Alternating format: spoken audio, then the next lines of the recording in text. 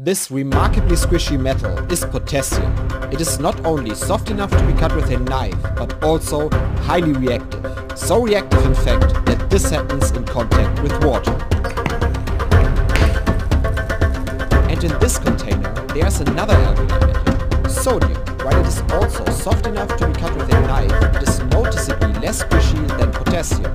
Things get fascinating when both metals touch. At the point of contact, droplets of liquid metal